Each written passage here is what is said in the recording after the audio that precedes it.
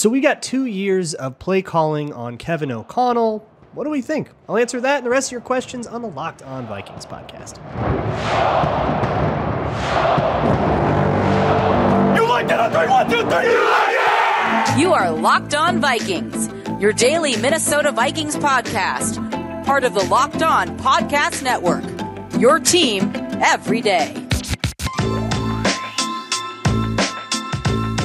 What's up, everybody? Welcome to the Locked On Vikings podcast, where we're always trying to learn something new. It's part of the Locked On Podcast Network, your team every day. Thank you so much to those of you who listen to this show every single day. My hashtag everydayers. I love hearing from you. Get more emails from you lately. Love that. You can send an email anytime you want to lockedonvikingspodcast@gmail.com about whatever. If you are new here, hello, welcome. My name is Luke. I will be your host. You can find this show wherever you find your favorite podcasts, whether it is anywhere where you listen to audio podcasts, like the SiriusXM app, which you can also use. You can search out like Timberwolves and get Hometown Timberwolves broadcasts on there. You can also find the show on YouTube or Amazon Fire and Roku. Just download the Locked On Minnesota Sports app. Today's episode is brought to you by FanDuel. Make every moment more.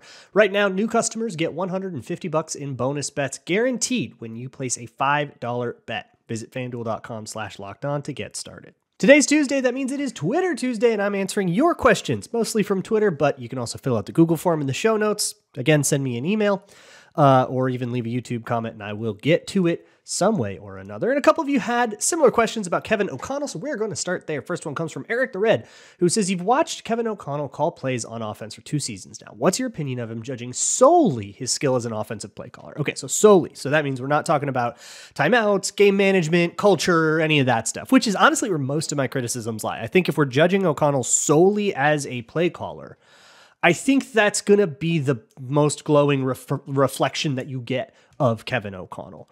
As a play caller, there's all kinds of very cool stuff that he is doing that like I have been able to learn just from observing, which is always really fun.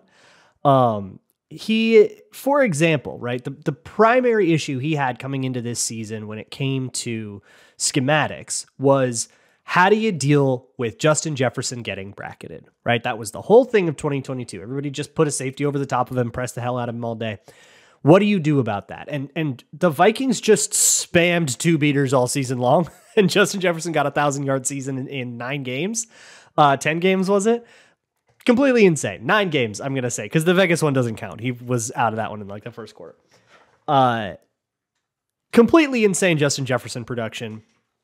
And I think finding that in the face of backup quarterback play and, you know, the same schematic challenges that he had last year shows an adaptability. And that's what I'm really looking for in a play caller. I think a lot of people see play calling as like, what's his run pass ratio, which, by the way, if you're one of those people that just like really, really wants them to pass a lot, you got it. They are below league average in like running on 2nd and 10. They're a way pass happier team than average.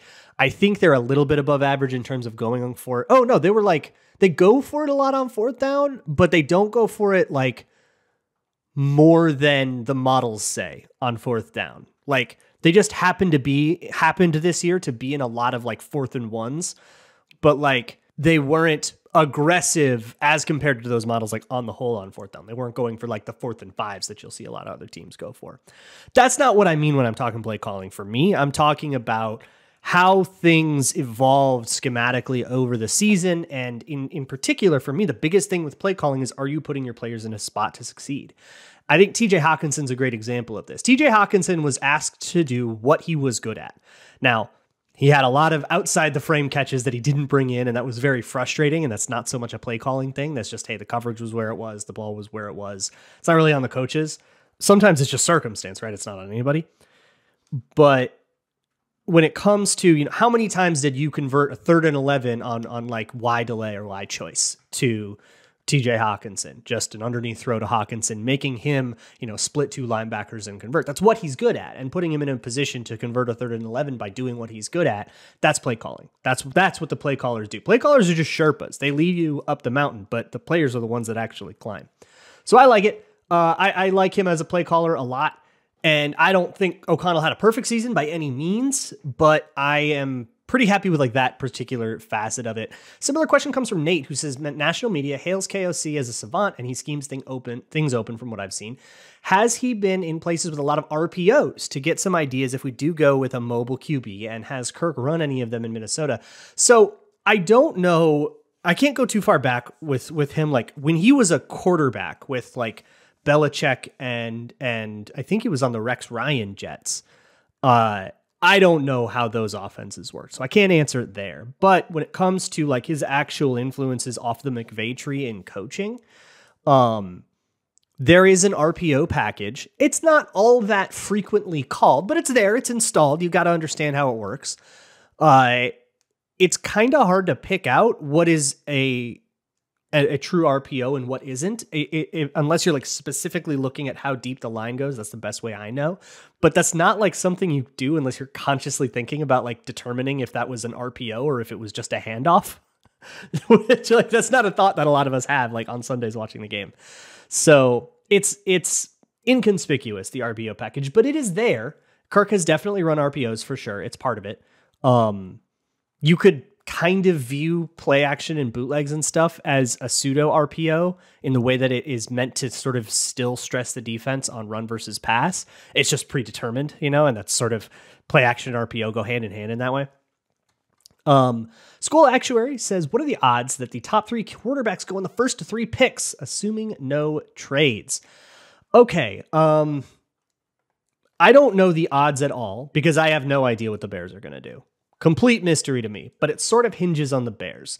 So I have seen so many things that sort of imply that the Bears are going to just sit there at 1 and take Caleb Williams, sort of implies that the Bears are going to stick with Fields. They hired Shane Waldron. He is of a similar coaching ilk as Luke Getsy was. Like they've got the same influences. So it shouldn't be, if Justin Fields does have to learn that new offense, it shouldn't be like a crazy lift for him. So that kind of feels like a move that you would make if you were planning on keeping Justin Fields, but Caleb Williams has a similar skill set to Justin Fields, so maybe it's for him. So it's like hard for me to tell. But I'm kind of penciling in New England and Washington as teams that'll take a quarterback, or that teams that need a quarterback, because maybe one of them ends up with Russell Wilson and then they don't draft one, right? Or with Kirk Cousins and then they don't draft one. It would be very funny if he ended up in Washington, but that doesn't feel impossible. I don't know. The point is, those two teams need a quarterback. And the Bears might need a quarterback. But if they get a quarterback, they are giving up Justin Fields. And then another team, and maybe Justin Fields is a Falcon now, right? Now we don't have to worry about trading up past him or whatever. So it's all kind of like there's so many teams with a quarterback, and the quarterbacks will sort of sort themselves out there. But I would say if the Bears pick a quarterback and Washington and New England do not get a veteran, then 1, 2, 3 feels pretty likely. But those are the conditions that have to be met. None of them are guarantees. Dr. Bob says that it is free agency, and you can have one of the 2 Chiefs free agents this offseason at their market rate, Chris Jones or L'Jarius Sneed. Which do you prefer? That's a very hard question. I would probably go with Chris Jones because he's more proven, and L'Jarius Sneed's coming off of one hot season. Sometimes corners that can that can be a flash in the pan. But without trying to make any determinations there, looking at Brad Spielberger's and Over the Cap's contract projections, I'm looking at it via PFF. L'Jarius Sneed costs $17.5 million a year. Chris Jones costs $30 million a year. That's the projected amounts that I'm rolling with here. So Chris Jones is significantly more expensive, probably for the reasons I just said. But I think I'm still going with Chris Jones. I don't know. It's just a little easier to trust that. There's just an inherent risk with L'Jarius Sneed that it may be what. I mean, he's been solid, and he's kind of a flash in the pan now. Or he's peaking now. He's made this really great step forward. I would have to watch him a little more to know like if I trust him. Maybe I'll watch some Chiefs defense tape and go, oh my God, I love this guy. But I probably only do that if the Vikings sign him. So I'll go with Chris Jones for now. Train Rider says, Brian Flores returning as DC is a plus, even if only for continuity, right? Or is his scheme solved? Isn't that the question? Is he going to be able to change this in a way that, the Lions can't just like dust off their game plans from the 2023 seasons and put up 500 yards on us again?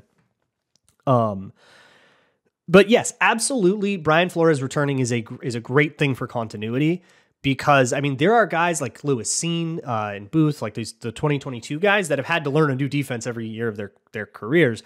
not having to do that another year, that's going to be nice for those guys. But yeah, it's a question of, are we sticking to a good plan here? Because that plan kind of became pretty bad at the end of the season. That's the taste that's left in our mouths. There were 10 weeks of it that were very good. And I have a feeling that Brian Flores is not exactly one to rest on his laurels. He does not seem like a guy that prefers to stagnate. So I feel okay about at least we're going to see him try something new. Will it work? Who's to say, right? Flores isn't even to say. That's kind of why we bet on the games. But yeah, continuity at least. I've got a whole bunch more questions, a lot of questions about Kirk Cousins coming up. So we'll do those next. Today's episode of Locked On Vikings is brought to you by FanDuel. It's America's #1 sports book, and betting Christmas is around the corner, so get yourself ready. FanDuel is the #1 sports book for a reason. That's because you can find everything there, from spreads and player props and all of that to parlays, all sorts of wacky props, especially when it comes to Super Bowl time. Is a really fun time. I'll probably go over some of them just for fun, for like a bold prediction Friday or something before the Super Bowl. I don't know. Let me know if you would like that, or if that would feel like it's a waste of time on a Vikings podcast. You can even bet on stuff from the NFL draft, on who's going to be the #1 overall pick. Right now, if it's not Caleb Williams, that's plus 700.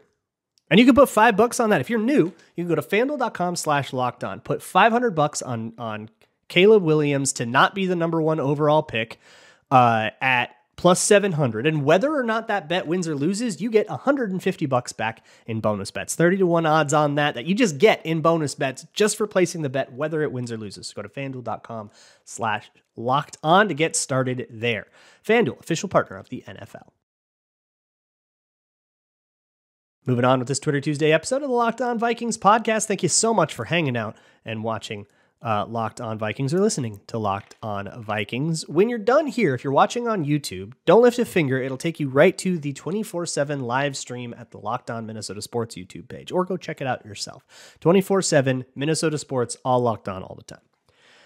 Moving on with this Twitter Tuesday episode here, the next one comes from a guy. So I'm pretty sure your username is like personal information because it's just a bunch of numbers. So I would check on that, but I'm not going to read it. But it's a guy who's a bunch of numbers.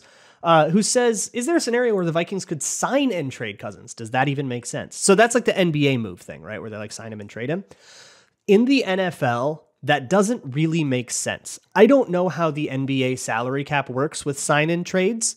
But once Kirk Cousins, so the way it would work if they sign and traded him would be the same as if they let him walk when it comes to dead money. Right. And the only reason that would be anything is if they wanted to sign him to some money, and like say they trade him to the Raiders, and the Raiders need the Vikings to pay half of his contract for that contract to work. So they can't let him hit free agency because they can't afford the contract that they want to give him. So the Vikings need to pay some of it off, and the Raiders will give the Vikings draft picks to do that.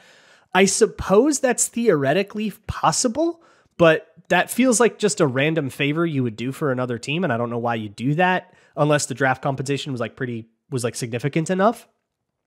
And also, he's probably just going to hit free agency. If the Vikings don't get a deal done with him, he gets to hit free agency, and he's going to go, do his own negotiations, and he will void by like the end of the tampering period, I guess. So it'd be really difficult to negotiate all that. Once he hits free agency, that $28.5 million dead is locked in. And signing him to money and then trading him away would sort of do nothing. There'd be no reason to do that for, like, the other team wouldn't need to do that. They could just sign him outright without the Vikings being involved. Interesting question, though. Christopher Olson says, first time asking question, fairly new to listening. Well, what is up, Christopher Olson? Hello and welcome. Question is, after watching the playoffs games, does it seem to be more likely to show we need to move on from Cousins and use that money to build up our team? Okay, so because you're new, this is sort of the broad question that I will get at in some way in like every show. So let me just lay it out, even though let me lay it out in like clearer terms. My Kirk Cousins take is that I don't think that he is a consistent enough quarterback to make a 4-game playoff run. And I don't think he's consistent enough to get a 1 seed either and make it 3. Be the 15-win team that gets, like, I don't think it's consistent enough. There are so many things that Kirk Cousins does so well in terms of mechanics and all kinds of really cool stuff, cool plays that he's been making. He's been more improvisational lately and all of that stuff. But you just get the couple of stinkers every year. And we even had one, we won that game, but Carolina was kind of one of those games where he came off that game really upset with how he played. You can't have those. I mean, look at Jordan Love, right? Play 3 quarters great, fall apart for another quarter, you lose the game, your season's over. That's all it takes. You need to be consistent to win the Super Bowl. So I'm out of it, right? So yeah, there you go. There's your playoffs that shows us what we need to do with Cousins. That said, it's a much more complicated question than that, because there's the money aspect of it. There's what if we can't draft someone? It's a lot safer to keep Cousins because then you can't get sniped in the draft and be left high and dry, right? But maybe you want to take that risk in the interest of moving on. There's all these other factors to it that are, worth entire shows in and of themselves. Pete says, if there's a moderately team-friendly deal on the table from the Cousins camp that included a guaranteed 2025 and the Vikings rejected it, which, by the way, is exactly what happened before camp. That's what Ben Gessling reported. There was a team-friendly deal, less than $40 million a year, was already offered and rejected by the Vikings because of the 2025 guarantees. Why does it feel like Kwesi and KOC have no backup plan or succession plan? And if they do, what is it? Feels like right now we're in a position where Kirk has the upper hand.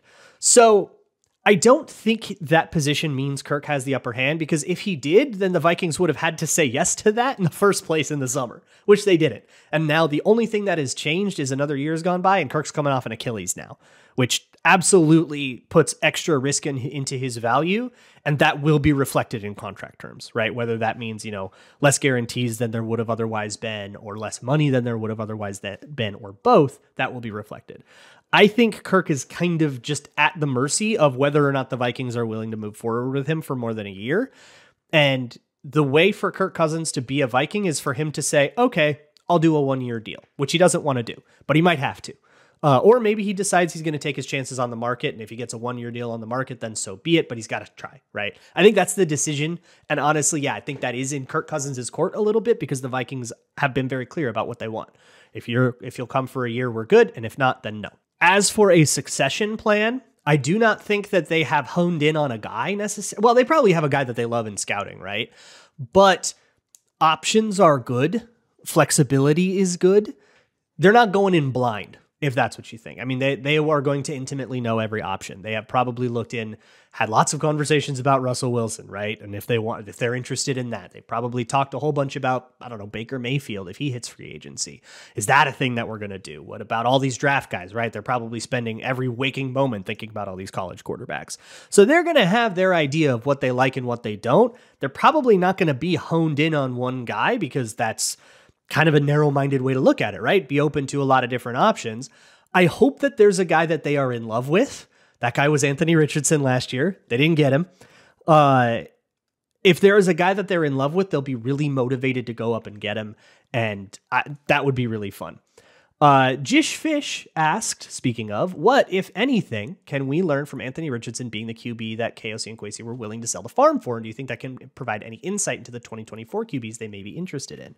So speculating on this is really dangerous, but also kind of fun. So let's do it. But it's like that. You could they could have just liked Anthony Richardson because he was young, or they could have liked Anthony Richardson because he was a home run threat with his legs.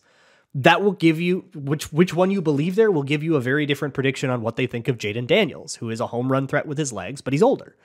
So I don't know. We don't know enough about them to know exactly what trait that was, but it'd be really cool if that was their guy and Jaden Daniels was their guy and they had to go try to trade up to the top 3, which will probably cost a couple first-round picks and change. And they were willing to spend way more than that last year. So that probably won't be that much of an obstacle. Price won't be an obstacle, right? It's quarterback. They're going to go get their guy. But yeah, it's really hard to parse that out. That'll be a way more fun question to answer after we know who the guy is. And then we'll be able to look and see, okay, that's the thing they had in common. They must like quarterbacks that have X trait. I have a lot more questions than I hoped I would left to go. So we're going to go rapid fire in just a minute. Today's episode of Locked On Vikings is brought to you by Gametime. If you've been thinking about maybe making that trip out to Vegas for the big game, why don't you check out Gametime? They are the best place to get last-minute tickets to anything, and it's pretty last minute if we're talking about the big one out in Vegas. So if you are thinking about going to anything, whether it's maybe a Wolves game, concert, theater, whatever, check out Gametime. You can get flash deals, last-minute deals. Everything is super upfront. There's no hidden fees. You see your total next to that seat, like what you would actually pay. If you don't get the best price, they have the Gametime guarantee. That means if you find tickets in the same section and row for less, Gametime will credit you 110% of the difference. Right now, all Gametime users can get $100 off of a big game ticket if you use code VEGAS100, VEGAS 100. Terms apply. Just download the Gametime app and use code VEGAS100 for $100 off a big game ticket. Or if you're not going to that game, use code LOCKED ON for $20 off of your first purchase on anything else. Download Gametime today. Last minute tickets, lowest price guaranteed. Let's finish strong here on the Locked On Vikings podcast. Next one comes from Scene Season, who says, do you think Lewis Scene has a path forward? And do you believe the consensus on him is way lower than it should be? I love the bit. I respect the bit. We are now in the offseason, so I will answer this in a more direct and serious way. Okay, so here's the path forward for Lewis Scene. One, you have to improve at tackling. We have to see him in the preseason not miss tackles. That's what sunk him. That's what got him to not move above Theo Jackson and Metellus and all of these guys. The path forward also probably includes Harrison Smith retiring, right? And then you've got a 3-safety package with Metellus, Bynum, and Scene. I think that's going to be their plan. Somebody else in here actually had that question. It was Waka Waka who said, can we feel good about our safety room if Smith retires, or does that become a need? I would love some competition, but I don't think it's a need that requires you to spend like starting money on it. Bring in a guy, an intermediate player, a borderline starter player, but I don't think it's a need you have to spend a lot of resources on. But you will need like a body. So if it's those three and Scene gets better at tackling, then that is the path forward. Now he's just, there it is. He's got his role in the defense and he plays it for however many times the Vikings want to use that package that game. And that is something that you can improve on. And the coaches have insisted, you know, and of course they're going to, hey, look, he lost his rookie year to this injury. He was basically doing another rookie year. He was learning a new scheme. There's a lot of stuff working against him. And that's true. And that might even be valid, but that doesn't stop being true. So that doesn't it's never useful projecting forward. That's the path forward. Or he doesn't improve at that. He's just not a guy that tackles and he flames out. And that happens with first rounders all the time. Like then we just are, all right, we whiffed on one. Cam X-Storm says, does fan reaction to running back contracts help to depress the market? Since running backs don't matter, discourse started, GMs and teams face more scrutiny for signing and extending running backs for big money. There's a trickle-up effect, I think, in some ways where a lot of discourse will happen, but I think what's key is that discourse has to get on TV. It has to get to the mainstream places. I don't think GMs are looking on Twitter and seeing what people are saying, but I think blog writers are. And I think, you know, TV execs read some of those big blog people who write for Bleacher Report and stuff TV execs will go, what are people talking about? And then they will set the topics for NFL Live. And GMs might be watching NFL Live. Like, it has to kind of be pervasive enough to make it there. But I do think that there is something to that where that national conversation will at least get you to think. Although, again, these people have like millions of dollars on the line. They're probably doing more of their own work than just watching some TV. Mark Simpson says, why should I have confidence that management is going to draft better this season? I don't think you should have confidence in them drafting well or poorly at all. The draft is a total crapshoot. I don't think you should go in with any expectation, good or bad. I think the healthiest way to approach the draft is to say, well, we'll see what happens. Here are the guys that I like. Be humble about that. Say, maybe I'm wrong about that. I didn't like Christian Darrisaw coming out. I was wrong about that. You can go listen to my 2021 draft recap episode where I said, I don't love this pick. I think I said I like it. I think I was like okay with it because I had him as about a late first rounder. Was clearly wrong about that. What can I learn from that? I've also done that show. And now reassess. Hey, look, that was a pretty good pick. Great. The 2023 class, though, is looking pretty good. I mean, Addison, Mekhi Blackman being functionally a starter in his first year is pretty good. You got Ivan Pace, of course. Some people really don't want to count him as part of the quote-unquote draft class. I don't really get that. Like, he's a rookie they acquired, right? They just didn't spend anything on him. If anything, that's better. That's a lot to get from a rookie class already. And you're not even talking about, rotational contributions from guys like Jaquelin Roy. So there's a lot to like about that rookie class so far. A lot to not like about the 2022 class. I don't know. We'll see. I don't think you should go in with an expectation at all, though. You shouldn't hang your hat on them doing it better. Yeah, for sure. Ben King Quayle says, how do you find the difference in value between drafting a running back and the current running back market? So it has to do with the classes themselves. Who is in the class, right? So the running back market has a lot of dudes in it. I went over that yesterday. There's Josh Jacobs, Tony Pollard, Saquon Barkley, DeAndre Swift. I'm sure not all of those guys will hit free agency, but there's a lot of guys slated to hit free agency. So if that's a really saturated market, and I have no idea who's coming out at running back, I couldn't name you one. So I'll look at that at a later date. And then you can compare and say, well, there's a lot of guys in the draft. There's also a lot of guys in free agency. They're probably going to, depress each other's value. Or there's not a lot of guys in the draft. There's a lot of guys in free agency, which means that one guy that's left in the draft, so there's one good running back in the draft, just hypothetically. If you say, miss out on your free agent running back, all the free agent running backs go to other teams, you don't have a running back. And there's one good guy in the draft. You might be a little bit more motivated to get that guy, and that guy's value might increase. And by the way, everybody else already got their running back, so there's a better chance that he'll fall to you, making his value decrease back. And there's a whole dynamic kind of system there that is subject to like complicated economics math that we don't have to go over. Casey the Coolest says, you can put one defensive player from the Vikings from 2000 to 2022 in their prime on next year's roster. Who is it? They can't be in the Hall of Fame or a finalist or the Ring of Honor. Oh, you didn't word it right. I get to say Patrick Peterson. Prime Patrick Peterson. He's not in the Ring of Honor. He's not a Hall of Fame. He's not anything yet. He was only here for a couple years, but he is a former Vikings defensive player. I get him in his prime. Gotcha. This is such a great question. Wait, okay, let me think of a more serious answer of somebody that is like cool but unheralded. EJ Henderson. Yeah. EJ Henderson. That would be the one. That's the guy I'm going to say. Bradley Knorr says, how many years do you think we are away from having a truly Super Bowl caliber roster? Feels like one offseason isn't enough given the state of the QB and the defense. You kind of have one. You don't have one until you have one, right?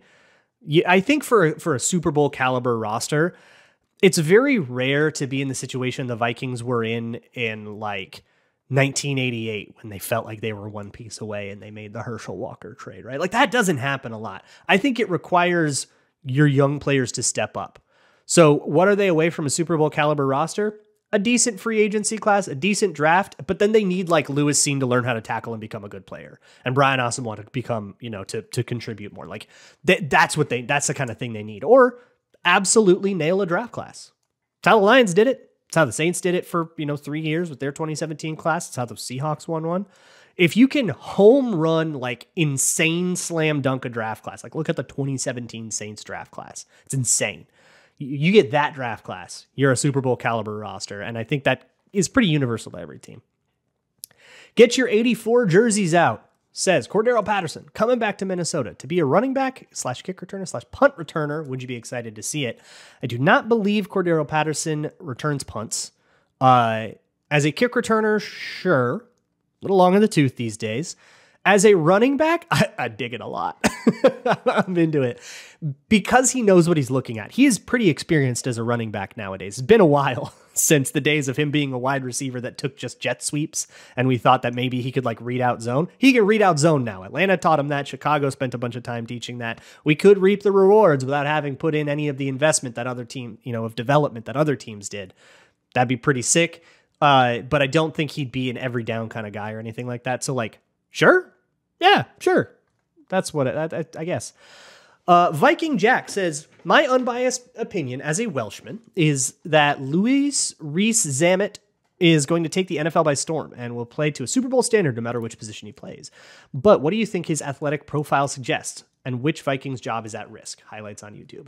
I purposefully did not look up who this is. I fully expect this to not be a football player. Ah, yes, a rugby player. Okay, that would have been my first guess. And he's trying to get into the NFL, huh? He's 6'3", 216. That is, I mean, that's a good quarterback size. Can he throw? Is he a thrower? Is he a quarterback? If not, perhaps he'd be like a smaller tight end or like a bigger receiver. That would be probably the size profile. I'm going to look into this no more. That's my answer. Receiver, or if he can throw, he's a quarterback. Minnesota Sports Appreciator, which means, hey, look out, Kirk. Succession plans in place. Minnesota Sports Appreciator says, when are you going to remove the "you like that" on 3? 1, 2, 3, you like that from your intro when Kirk leaves? Yes, that's always been the deal. There will be a Kirk thing in the intro until Kirk leaves. It probably will not be replaced unless there's like another quote that says feels as perfect, but that's so perfect. It's so good. I love it so much. Chris says, which individual players are you rooting for in the playoffs? Dalvin being on the Ravens feels nice. Sure, you can, root for like former Vikings somewhere. Personally, it's Lamar. It's Lamar Jackson. He's gotten such a bad rap for so long. People have been, we'll go with uncharitable to him for making a lot of the same mistakes that other quarterbacks make, but because he's known as a runner, he's not right. He's not the way that it's supposed to be. That every little thing is going to get kind of, mountains are going to be made out of molehills. I would love for him to get a ring and shut a lot of people up. I think that would be super, super sick. Tomorrow, there will be another show. What I'll say on it, anyone's guess. We'll probably do more of the like state of the room things. I'll talk about like the DB room and the DL and stuff like that. Probably do 2 on the DL, like outside and inside. We'll keep all that rolling. I'll see y'all tomorrow. And as always, Skol.